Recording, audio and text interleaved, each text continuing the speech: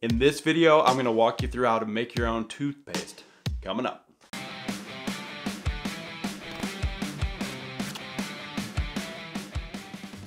Hey, what's up? Ryan here from Alternative Reality, bringing you vegan recipes and green alternatives. And on this channel, we do green product reviews, vegan cooking segments, and DIY projects just like this one.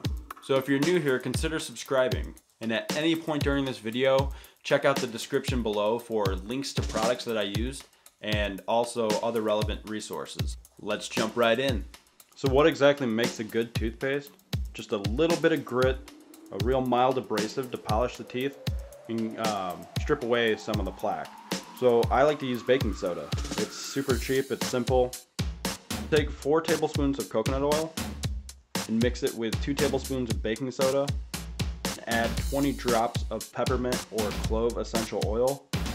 And once those are all mixed, put it in a small jar. You don't want to put your toothbrush directly into the toothpaste. So just use a small applicator that you can rinse off and try this out. Now, because it is just baking soda, coconut oil, and essential oil, it will have a slightly salty taste that you might not be able to bear. In that case, you can add xylitol to it. It is a sugar alcohol, so it's perfect for use in toothpaste and will not decay your teeth like sugar will. I will put a link to xylitol in the description, but you might want that sweetener to kind of combat the saltiness of baking soda. Otherwise, if you can tolerate it, using the peppermint essential oil is nice.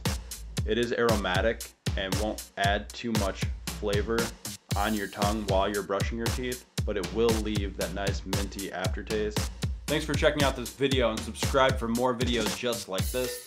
Give it a like and share if you really enjoyed it. If you want to see more DIY projects like this, click or tap the screen right here. If you want to see whatever YouTube is going to deem something that you want to see next, click or tap right here.